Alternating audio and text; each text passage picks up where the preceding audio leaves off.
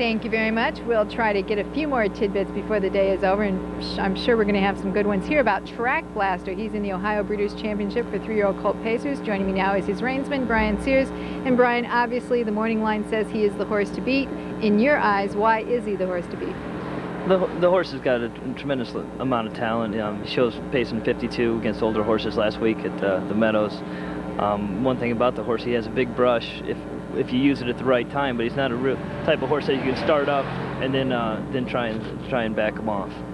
All right, so if anything, would that be his chink in his armor? Is that the strike against him? That's the only thing I can say against the horse is once you get him started up, you're pretty much on your way. What about facing those older rivals? Is that a good thing to do with young horses, particularly this late in the season, or are you against that? This horse, the competition that he's been up against the last few weeks and racing the Open over at the Meadows last week isn't that much different. You know, it's 3-year-old colts. They're really good competition, so it's not that much difference.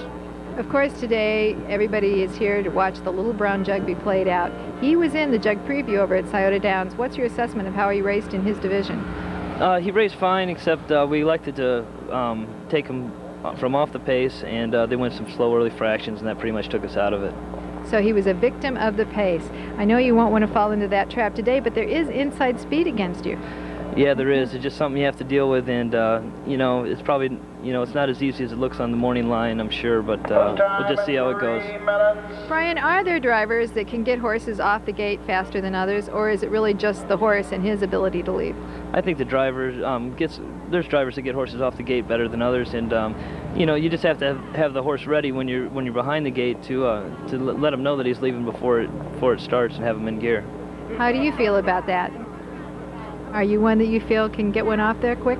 Yeah, I think nowadays racing a catch driver, you have to be able to get them out. You know, top 3 horses are the ones that usually are hitting the board every week. You know, it's pretty much a front-end game anymore.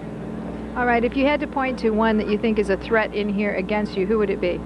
I'd have to say Superior Avenue is a horse that depends what happens when the gate springs. I'll be on his back or he'll be on my back, and then Ken Holiday with Sun Trick is a very competitive horse also.